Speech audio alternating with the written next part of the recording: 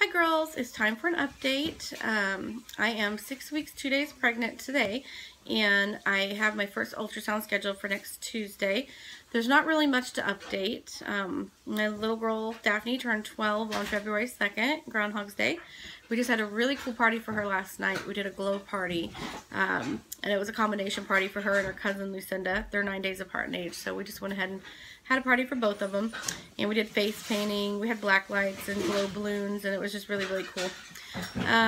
Like I said, though, there's not really much to update. I think, though, since the last time I made a video, I did have another beta, just because I was paranoid, like usual, my usual self, and I decided to call my doctor to get another beta done.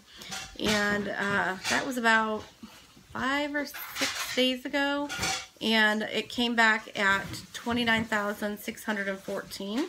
So I figure everything has to be going good in there. In fact, my numbers are so high that compared to a lot of other women who are as far along as me, that I'm beginning to wonder if I'm having twins. But I know that the numbers really can't reflect that.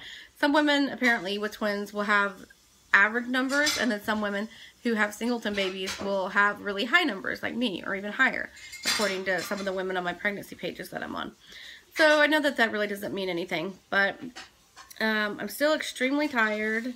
I'm sleeping all the time.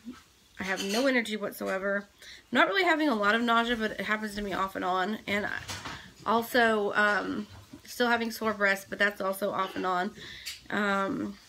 Having weird food aversions to where just a lot of foods don't sound good at all. And whenever I do have a craving for something, that's the only thing that I can think about, and I just have to have that food. So tonight I'm going to go to the store and get stuff to make taco salad, because that's the only thing that sounds good to me. Let's see, anything else I should mention? I guess not. There's not a whole lot that's been going on. I just hope everything's okay, and I guess I will know more on Tuesday.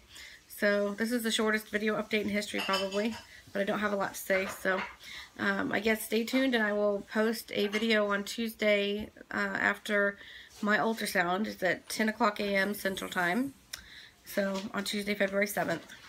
My daughter's putting a sequin pillow in the video with me. What does that mean? Heart. There's a heart. Why'd you put a heart? Because you love me? That's my daughter Catherine. It's a sequin pillow I bought my daughter Daphne for her birthday. Or no, it was for Christmas, wasn't it? I don't even remember. Okay, they're obsessed with sequin pillows right now. They're so cool. I don't know if you guys have ever seen them. Whoop, let's see. You can draw on them. There's 2 different colors. Anyway, alright, thanks for watching, guys. Talk to you later. Bye-bye.